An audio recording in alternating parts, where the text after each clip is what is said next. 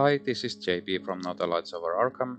Welcome to another episode of Eye of Chaos, and in this series we are picking a random investigator, building a chaos deck at Arkhamdb.com for that investigator and playing the Midnight Masks scenario and trying to do as well as humanly possible. So I again have all of my investigator tokens in this bag. I will remove each investigator already appeared in this series from the bag as I go. So, for example, in our first episode we had Silas. Silas has been removed, and we'll see which investigator we build a deck this time. So, give it a good shuffle and pick one at random, and it is Marie Lambeau. So we are building a Marie Lambeau deck. So let's hop over to Arkhamdb.com. Okay, so we are at Arkhamdb.com. I have selected Marie Lambeau. I have all of the card pool available so far to use, so we'll just put the chaos button and generate the deck. So let's see what we get. Okay, well, first off, we have some hand assets. We have Occult Lexicon. So Occult Lexicon is an interesting card. It allows us to deal damage with the Bloodrite cards that get added into our deck and hand. Then we have Scroll of Prophecies. Well, it at least gives us a chance to find some cards we need. We have the Scrying Mirror. Maybe not the best for Marie, but it is what it is. Then we have Double Azure Flame, which is good because at least that's a really good or decent fighting spell for Marie. Then we have Rite of Seeking for investigating. That is really good. Only one copy though, so we might run into some trouble investigating, but Marie has a good base in intellect of 4, so we might be able to snatch clues efficiently without any investigative spells. Then we have Shroud of Shadows, some evasive abilities for Marie. Then Holy Rosary, which is a decent Sanity Soak and also boosts the willpower. Arcane Initiate is a good synergy with Marie. We can get a Doom on Arcane Initiate, so Marie can make an extra action casting a spell each turn. Then we have Mysterious Raven, which is actually okay. We can just grab a high shroud clue with that. Olvi Bride is always good, but we are pretty swamped in the ally section, so we'll see what ally we pick. Then we have Arcane Studies. Well, it is okay. Forbidden Knowledge, decent. Then a lot of events, so we have Dark Prophecy. Eldritch Inspiration, those two are not that high valued in my opinion. Emergency Cash is okay. We need resources as a mystic to play all of our assets. Then we have Ghastly Revelation, which we won't be playing because that will just make us take a mental trauma and get defeated, so no. Then Hiding Spot might be useful if we run into too many enemies that we can't deal with. Hypnotic Gaze, again, fighting spell, or yeah, we are getting a lot of these get a random special token and do stuff cards, so I'm not liking those. Open Gate, one copy, utterly useless. Well, it is an agility and willpower icon at least. Parallel Fates, not liking that. Tempt Fate, okay, well, we can synergize with the curse tokens with Shroud of Shadows at least. Trial by Fire, well, might come into use if we have the resources. We have the Voice of Ra, which is another resource generation spell. And Ward of Radiance. We are only rocking 3 blessed tokens with the Tempt Fate, so I think this is a useless card. Then, not without a fight, well, we can throw the Scrying Mirror at an enemy. Maybe that's useful. Fearless. Okay, Horror Heal, nothing special. And Manual Dexterity might come into use. Prescient, not that good, but it is what it is. And our random basic weakness is Mob Enforcer, so okay, well, that is the deck, so I will next build the deck and we are ready to begin, so let's get started.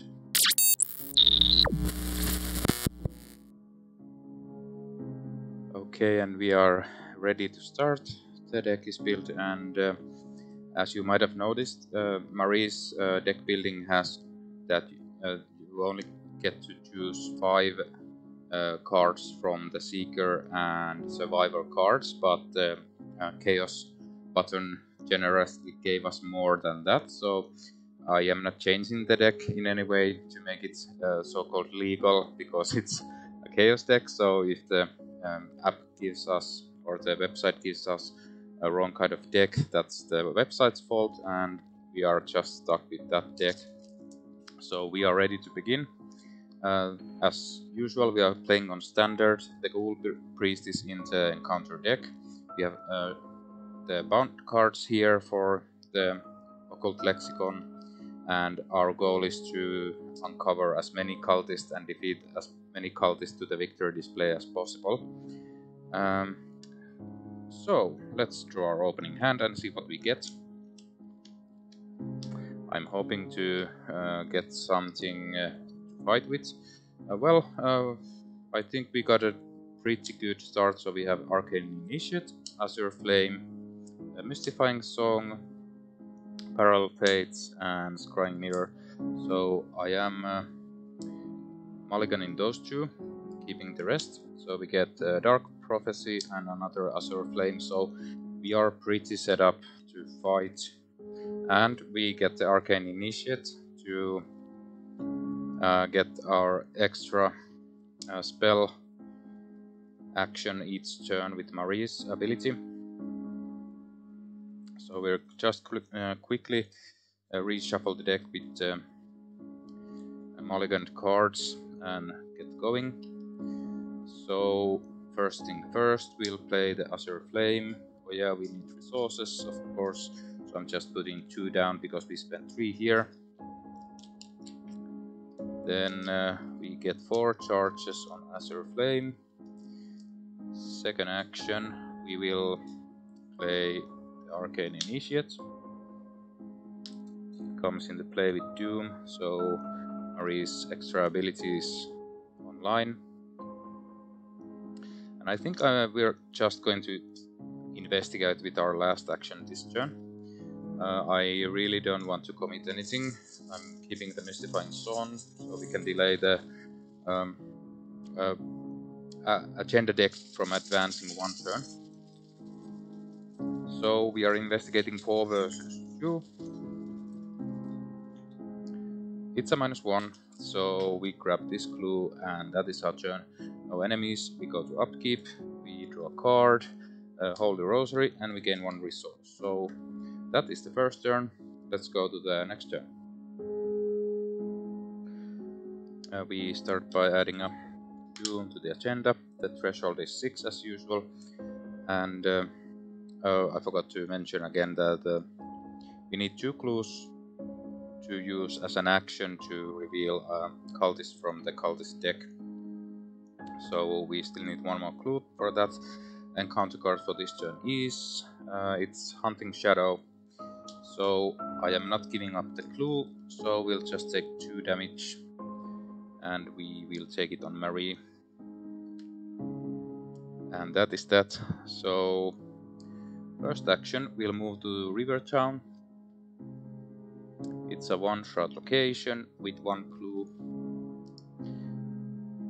Second action, we'll investigate here.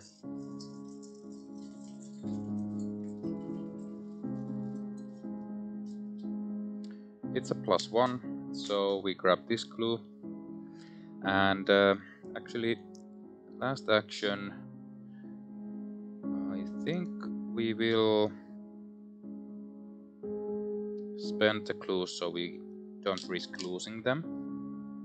So we take one of these and reveal it, and it's Peter Warren. So Peter Warren, the occult professor, is a 2 fight, 3 health, and 3 evade humanoid cultist Miskatonic, spawn Miskatonic University. Action, spend 2 clues, parlay, add Peter Warren to the victory display, and it has 1 victory point. So spawn Peter Warren there, so we know we have to go there at some point. And that is our turn.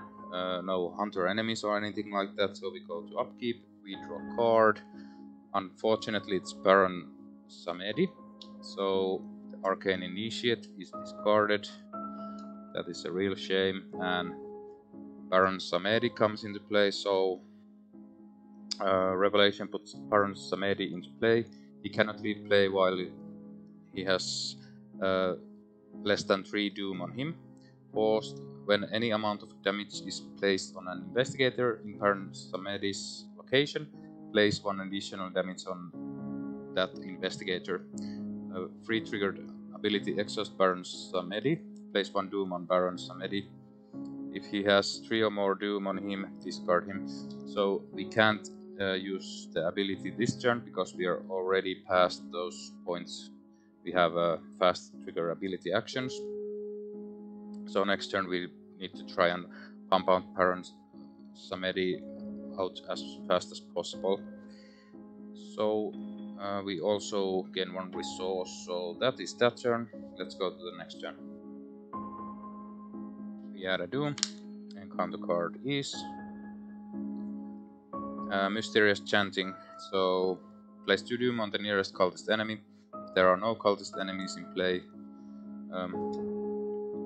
Peter Warren is unfortunately a cultist, so we have to put 2 doom on there. So that makes it a lot more difficult to deal with Baron Samedi. So I think what we need to do this turn is to move into the Miskatonic University and use Azure Flame 2 times to defeat Peter Warren to get rid of that doom. So we don't doom out, advance the agenda too fast. So first action, we'll move to Miskatonic University. It has 2 clues, and Peter Warren engages us. Second action, I think I'm using the, let's see, I think I'm using the Dark Prophecy and using the Azure Flame to attack. So we reveal 5 tokens and choose 1. So 1, 2, 3, 4, 5, and we pick. We'll pick the skull. So choose one of those tokens with the skull, cultist, tablet, elder thing, or autofail symbol to resolve and ignore the rest. So this way we don't take any damage from Azure Flame. It's a -2 because there are 2 doom on that cultist. So we are fighting 4 against 2. So we hit. We deal 2 damage.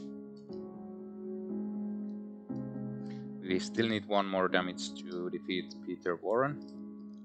So return these into the bag. Last action, we'll fight again with the Azure Flame, and this time don't have any good ways to boost this, so 4 versus 2. Oh yeah, and actually, before I do anything else, I'll use Baron Samedi just to get the extra action, and I'll use that to cast a spell. So we still actually have one more action to do, and come to think of it, I could have used that to play Holy Rosary before I move here, but that is a mistake and I have to live with that. So let's see if we hit. So 4 versus 2, and it's another skull, so we just hit and we don't take any damage from Azure Flame. So we defeat Peter Warren. He's added to the victory display. And we still have one more action, which I think we will use to try to investigate. And do I want to boost the investigation? Let me think.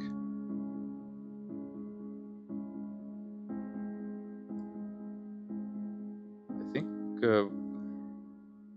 yeah, we'll boost it by 2. So 6 versus 4.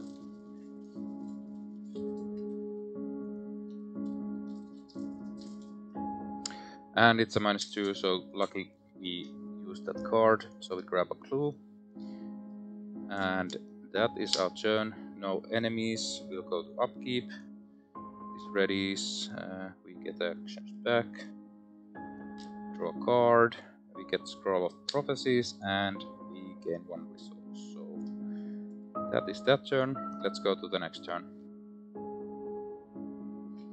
We add a Doom. We are at 4 of 6 Doom. On hindsight, we should have absolutely kept the Mystifying Song, because now if we add any more Doom here, it will advance the agenda next turn. So I think we're just keeping this so we can do the extra action. So yeah, my mistake there. Encounter card is it's Obscuring Fog, so we are forgetting to investigate here. No point in staying here. So this should be actually this way. These two, yeah.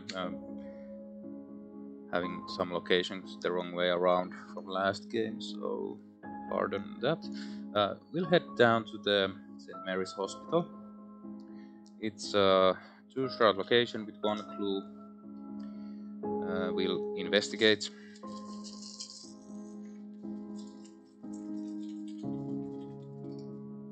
Uh, 4 versus 2, -2. We'll grab this clue. Last action again. We'll spend those clues to grab another cultist from here. And it is Wolfman Drew, spawned downtown. Forced when Wolfman Drew attacks, heal 1 damage from him. And 4 fight, 4 health, and 2 evade. So we'll spawn it downtown.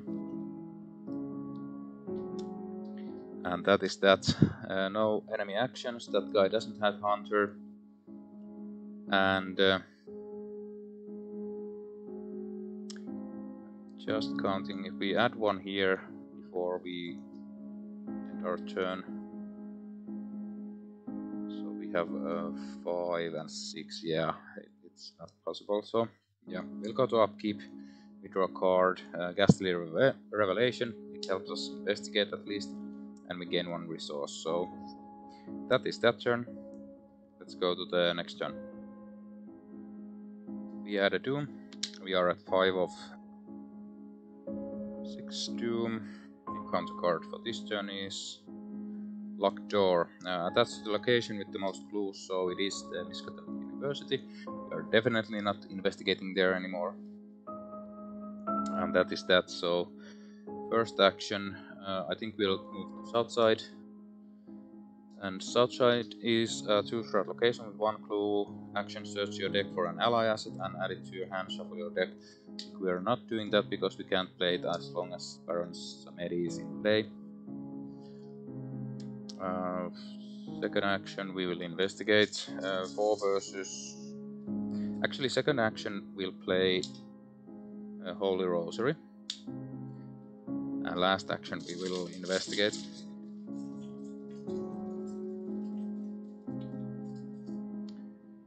And it's an auto fail, so no luck there. And that is our turn. No enemy actions. We'll go to upkeep. We draw Ward of Radiance and we gain 1 resource.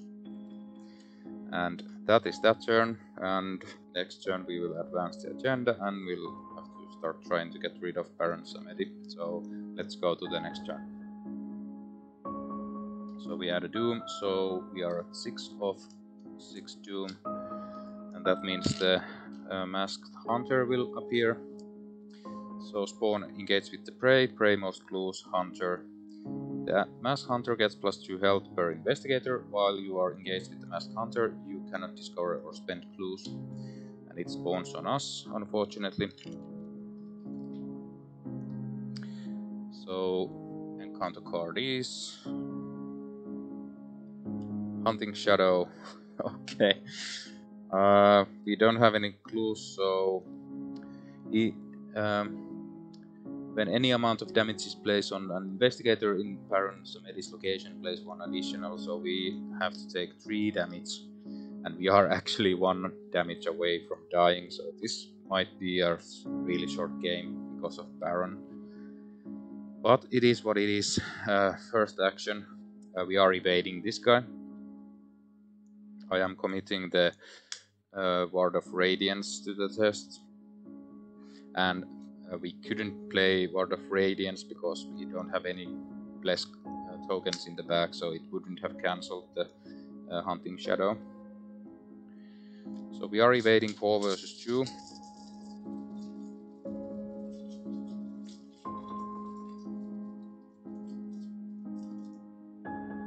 It's a 0. So at least this guy is evaded. Second action we will investigate and investigating 4 versus 2. It's a 0. We grab this clue. Last action we will move here and we'll place 1 Doom on Baron to get rid of him eventually. And that is our turn. No enemy actions. I'll just move this guy over here. So we ready up. We draw 1 card, manual dexterity, and we gain 1 resource. So that is that turn. Let's go to the next turn. We add another Doom. Encounter card is Cool Priest. Okay, well, all of the baddies are coming out to play, so we definitely have to evade the Cool Priest and run away, but let's see. So we don't have any enough charges on Azure Flame to defeat the Ghoul Priest, which is a shame. And we need to get away from the Masked Hunter. So I think we are using manual dexterity as our first action to evade. We are evading. Oh yeah, I'm using Baron immediately so I don't forget. We are evading 5 versus 4. Is there any way to boost it more? No. We need to get lucky here. It's an Elder Sign. So +1, you may add 1 Doom to or remove 1 from any card you control. Of course, I'm adding to the Baron. So the Baron is discarded. We get rid of the Baron, which is really good news. The Ghoul Priest is evaded, and we also draw a card, and it is the Voice of Ra. So, second action.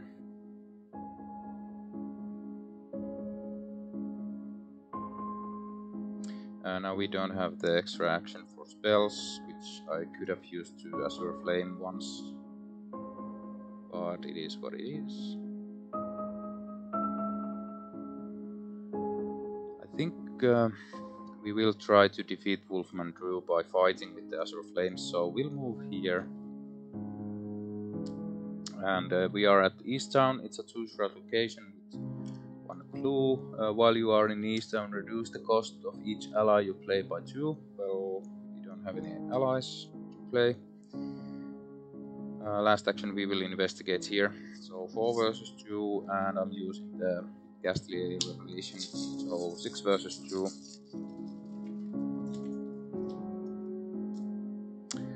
Unfortunately, it's the auto fail, so we don't grab that clue yet. That is a shame. Things are not going really well for Marie, but that is expected with the Chaos deck. So we are out of actions. This guy is here. We go to the enemy phase. The Mass Hunter hunts here. Nothing else happens. We'll go to upkeep. Priest readies. We draw a card. We get the Forbidden Knowledge, and we gain 1 resource. So that is that turn. Let's go to the next turn. We add a Doom. Encounter card is on Wings of Darkness. Test Agility 4. If you fail, take 1 damage and 1 horror. Then disengage from each non-night count enemy. Engage with you and move to the central location. So this might actually be game over. We have no ways of boosting this, so we need an Elder Sign or a +1. So I'm pretty sure we are dead. We have 5 damage on us, so if we take 1 more damage, we are dead. It's a -2, so that is the end. So Marie is defeated. We drop our clue here. We were only successful of defeating 1 cultist, so this Eye of Chaos run didn't go that well at all. So we were nearly going here to defeat the Wolfman Drew by fighting twice. We could have boosted that with a couple of cards to maybe defeat him, but there were also the possibility that we would have drawn up Elder Sign +1 or 0 and taken 1 damage, and actually we would have needed -1s to hit Wolfman Drew with the boost cards. So unfortunate end to Marie, but that is Eye of Chaos for you. It might go well, or it might not go well. So this time we only got 1 experience, so not that great of a run. 1 cultist down, so yeah. I think next time I'm hoping we get a better deck for the next investigator. So hope you guys like this playthrough. Thanks for watching, and until next time.